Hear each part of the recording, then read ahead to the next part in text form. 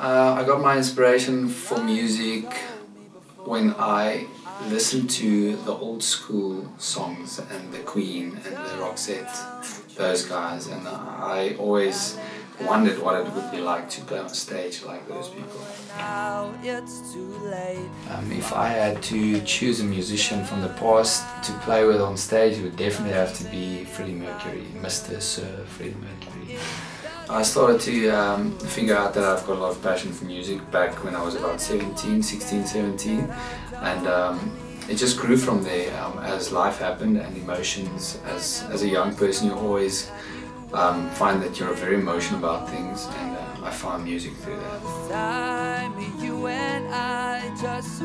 Before I write music, I normally just take my phone and I feel like I'm going to be emotional about something, and I just press record, and then I start playing my guitar, and lyrics and melody just come together.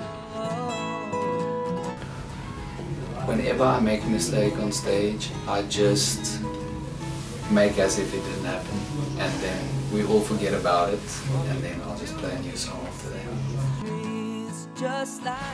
My worst habit is definitely drinking too much iced tea.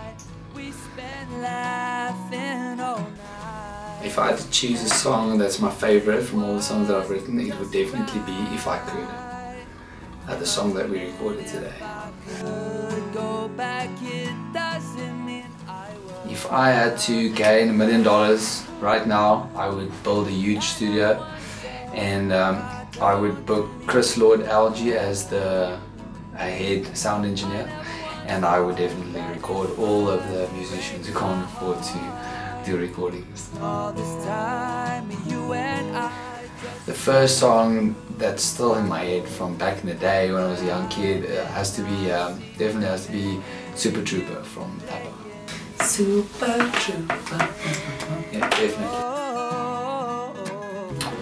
Zombie apocalypse. I would try and fit in and be like them and take my guitar and play the song Zombie from the Cranberries all day long. That's what I would do.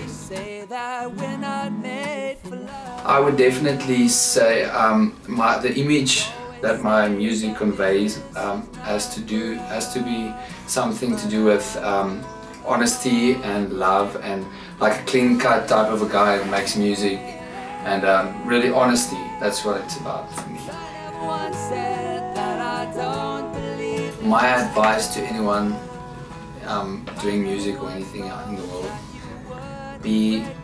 if you love it, yes, that's good, and you've got passion for it, it's great, but you really do have to do all the work that you can.